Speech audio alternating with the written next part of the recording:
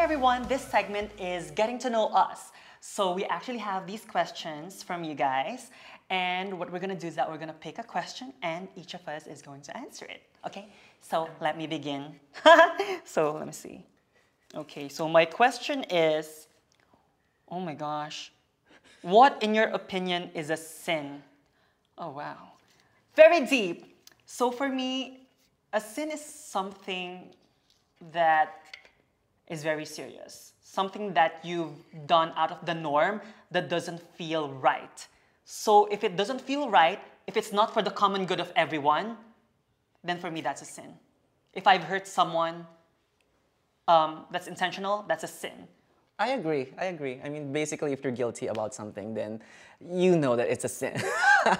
I mean, I knew it initially from religion that, you know, it's something that you do bad and stuff. But for me now, based on now, it's something that you're guilty of. Yeah, I think I have to agree with Ali. I think it's just something that you don't feel okay with, that just feels wrong.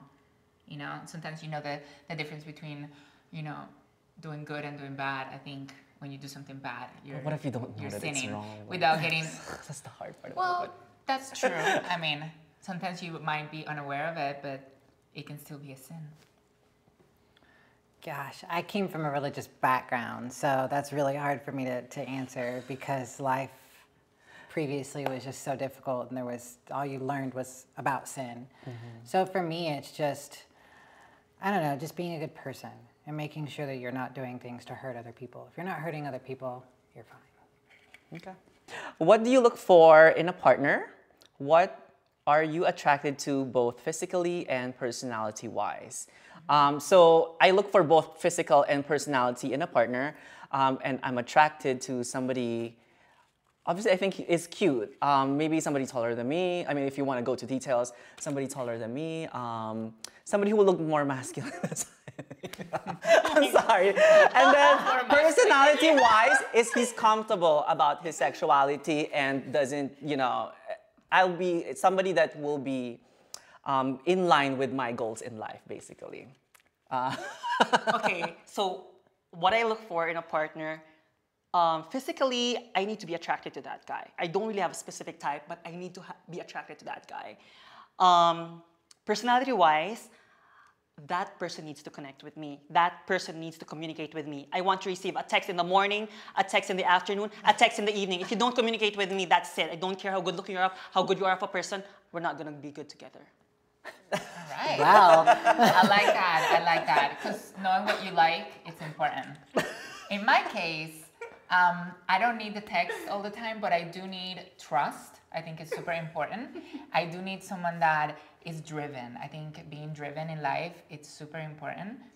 In your personal, in your career, physically speaking, I don't have a specific type like Ali.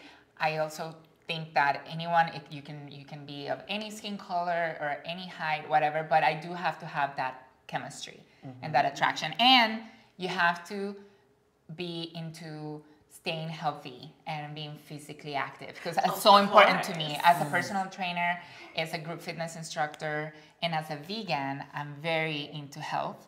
So do they have to be vegan? He needs to keep up with you. They don't have to be vegan, but they should be open about the idea. And you know, if I can turn them vegan eventually, then great. That's ideal. Miss Kayla. For me, I would say someone athletic and very active because I do enjoy sports and being outdoors. Personality, I don't know, kind-hearted, funny. I guess patient, laid back. There's a lot of personality traits that need to come together, but that's it is. finding the right guy is tough. But I don't know, just somebody I connect with. It's right there on that same plane as me. That's good. Oh, I'm so excited. yes. It's like being in a pageant. I all know. over again. Here we go. Describe a particularly irritating pet peeve. Oh my gosh. Okay, this happened to me recently. I cannot stand when a guy or a girl chews with their mouth open. And it's like, and you can hear that noise. Oh, I was with this guy and we were just having dinner and he just was open, you know, he was eating with his mouth open and the noise and everything. And I was just like, oh my God, I can't deal. That's something that particularly irritates me in a person. I just can't deal with it. So I'm with you in that. I can't. Sorry. It's just It's your being- mouth. It's just so easy. Just, you know, you can chew with your mouth closed. Exactly. I think for me, something that I've always dealt with growing up was when you're having a conversation with somebody and somebody else comes into the conversation and just cuts you off and interrupts you. And then you're no longer there. You're treated like you don't exist. So anyways, what was it? Kind of like that. That's something that's always driven me nuts because it's just such a big lack of respect for whoever else is around you. So feeling like you're invisible, like you just don't exist. No, I get that. I get that. For me, I mean, like flakiness, you know, so somebody's late or somebody cancels. I really, really hated that. I don't know why, but I just do.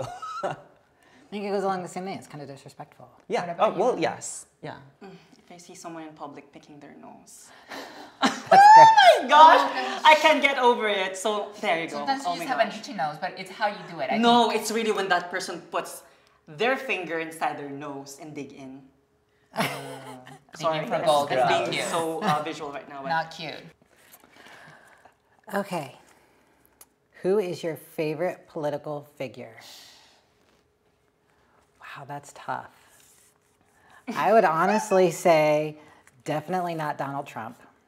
I would say Obama, just because he handled the office with such charisma and, I don't know, just love for everybody.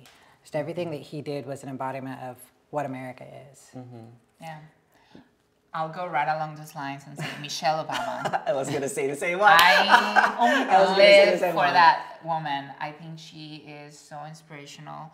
She's the embodiment of femininity and power and drive and intelligence. I mean, she's just a wonderful person in and out, and I have nothing bad to say about her. And I think she should be the next president of the United States. I hope so. I agree with that, so that's my comment. I agree both with President Barack Obama as well as former First Lady We miss Miss Michelle them. Obama. Yeah, a family with so much grace and the American couple of today. Yes. Well, we all agree on something. Yes. Well, this has been the first session of going through questions from you all. And if you want to know more about us, please continue to send questions because we love answering them.